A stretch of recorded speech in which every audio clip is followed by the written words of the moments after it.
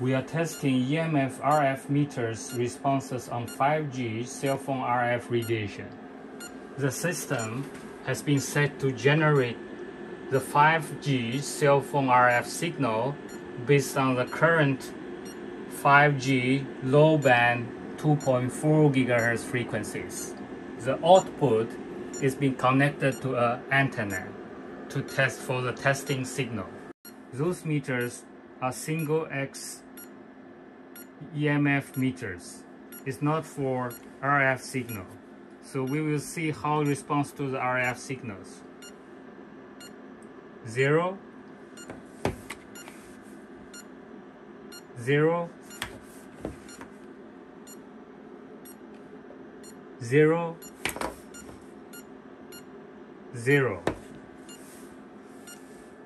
These are Cornet RF meters. It detected the RF signals from 0.7, 0.6, 0.8. Yeah, it's detected some of the RF 5G signals. TF2 reading is like the background. So TF2 reading is very low. It's not able to detect this 5G RF radiation signal.